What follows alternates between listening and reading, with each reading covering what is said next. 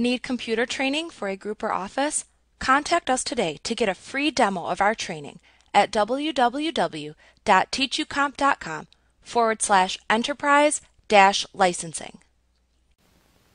Within Microsoft Project, you have many different views of the project data available for you to use.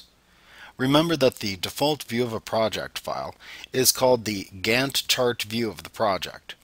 This view displays the tasks associated with the currently displayed project in an entry table that appears at the left side of the view.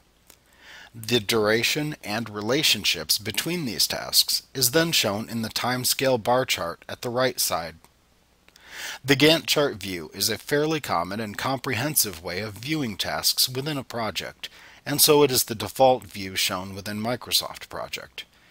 Most views that are provided simply focus on showing task details or resource usage details. Next, you will learn how to switch between the different views of a project file and what you can generally expect to see within the views that are available. You can change the view of the currently displayed project file by clicking the Task tab in the ribbon. You can change the view shown by clicking the drop-down arrow on the leftmost button within the View button group. When you click the drop-down arrow, you will see a listing of all of the possible task views. Simply click on the name of the task view that you wish to use to apply it to your project file. Note that you can see and apply all of the views that are available, including any custom views that you have created, by instead choosing the More Views command from the button's drop-down listing to open the More Views dialog box. Within this dialog box, you can click the name of the view that you wish to apply from the scrollable listing shown. You can then click the Apply button within the More Views dialog box to apply the selected view to the currently displayed project. Also note that many of the views, including the default Gantt chart view, include a split between the two panes that appear. You can adjust the placement of this split line by simply clicking and dragging the split line itself to adjust its placement.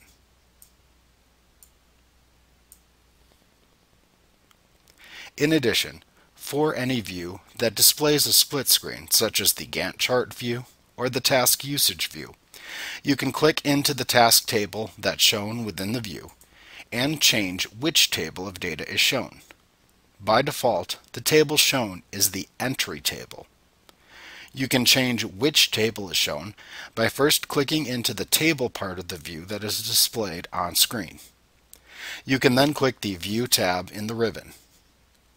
Then click the Tables drop-down button within the Data button group.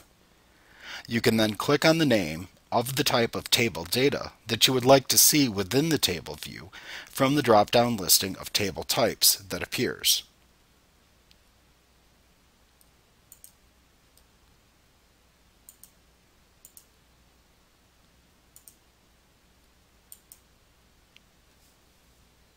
Like what you see? Get a free demo of our training for groups of 5 or more at www.teachucomp.com/enterprise-licensing.